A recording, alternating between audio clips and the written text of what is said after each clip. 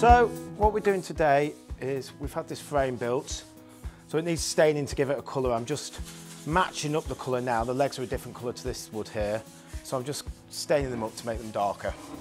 We're doing this to give it a nice finish, make it uniform before we start French polishing it, which will give it a really nice finish.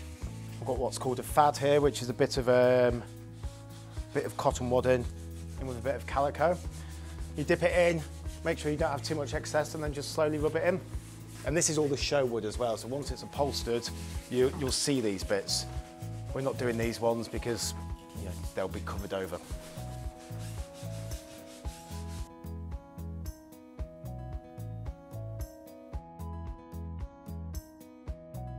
Since we saw each other last, we filled in the grey with the plaster of Paris, taken that off, and then over the last few weeks I've started giving it little layers of button polish, so going over very thin layers at a time. French polishing does take a long time because what you've got to do is put on each layer, so very, very thinly, and it's all about building it up.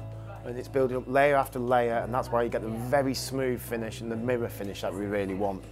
Any furniture that has French polishing means it's quite good quality furniture. So back in the 1930s on the Queen Mary, this would have been in one of the better off lounges. It's not just the chairs, the tables would have all been French polished, the pianos would have been French polished. There was a lot of call for French polishers back then, but it gives you an absolutely beautiful finish. And you can see the quality already on this, and we're not even finished yet.